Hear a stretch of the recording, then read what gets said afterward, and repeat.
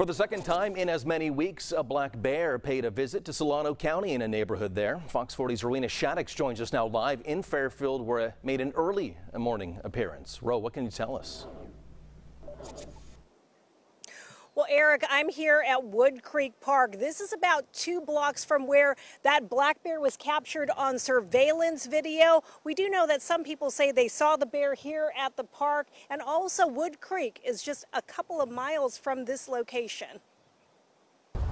You could see the bear coming into our court, wandering around, coming around, going into our driveway. A visitor to the Wood Creek neighborhood in Fairfield in the early morning hours last Friday. Came up into the porch,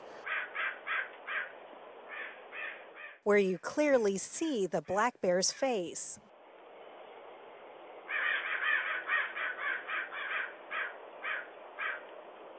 and then came around here. And when he came around here,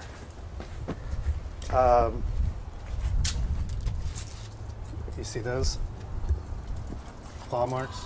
Oh, yeah. Hopped over, came onto the other side, came across, landed here, and then went all the way around. He didn't get a chance to enjoy the nice fresh lawn. It was a polite bear. Stayed out. The bear eventually leaves. Chris shared his video to Nextdoor to alert his neighbors. 3 days later, we still found this. Here in Chris's backyard, we find what appears to be a bear track. I was shocked. You don't see the bears out here. You figure that it just wouldn't come to your house. Monique Ligori of Sassoon Wildlife Center says although it's not uncommon for black bears to be in the neighboring wilderness areas, it's not often that they make it into residential areas here. Bears that were born last year, and this is their first year on their own without mom. So they aren't as wary of people as the bears that have been around a little longer.